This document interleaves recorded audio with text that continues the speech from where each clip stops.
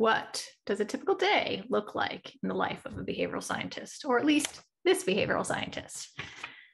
So Irrational Labs has three kind of core branches of the type of work that we do. The first and probably the largest is consulting, second is training, and third is research. So let's go through those in order, starting with consulting. That most often is working with a client who has a problem to solve, right? Classic.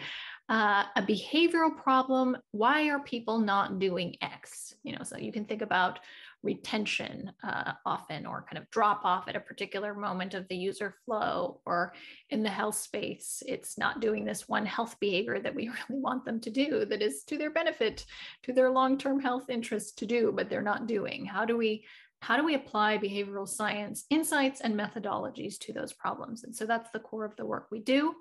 Often that takes the shape of a behavioral diagnosis, where you're looking very in-depth, screen by screen, word by word, at a user flow. A lot of times, again, we work very frequently with tech, so this could be an app, and you're looking in-depth at the app design and what is it nudging, what is it encouraging the user to do, and how can we think about that differently to help solve the problem at hand.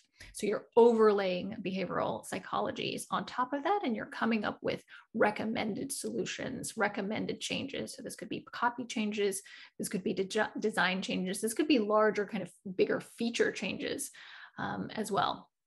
So that's one shape, behavioral diagnosis. It often can take other shapes as well. Sometimes we're doing a literature review. Sometimes we're doing general advisory sessions, but most commonly, I would say we spend a lot of time on behavioral diagnoses. The next category let's talk about is training. So we have multiple ways we do this as well. So we have a boot camp program. We have a couple versions of that. One is where you're doing it together with a cohort and you're attending live lectures. So I will go on and lecture about our 3B model. And we'll go over specific psychologies together. And it's a live lecture.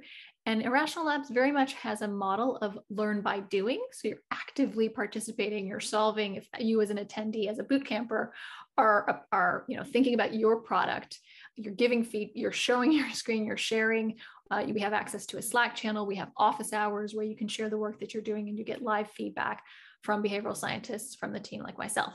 And then on top of that, in terms of training, we also do custom workshop for companies.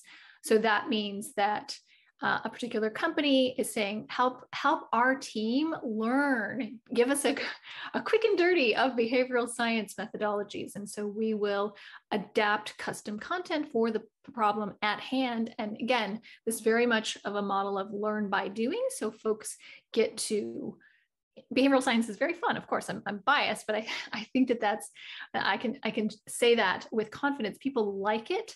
That being said, we focus on saying, how do we, out of a workshop, create it in such a way that the attendees walk out with concrete, kind of actionable things that they can do immediately afterwards in terms of changing it and improving their product. So that's probably the second area that I spend a fair amount of time in. And then the third bucket that Irrational Labs has is research. And sometimes this combines with the consulting. So let me give an example of that. Recently, we worked with TikTok on this very tough problem of the spread of misinformation. What can we do to, I don't even want to say solve, right? You can't solve this, but how can we mitigate it? How can we reduce it? And so we did an RCT together with them in product, where they had multiple conditions. This is all behaviorally informed insights, of course, to design the intervention. We also did pre-testing actually on mTurk before this.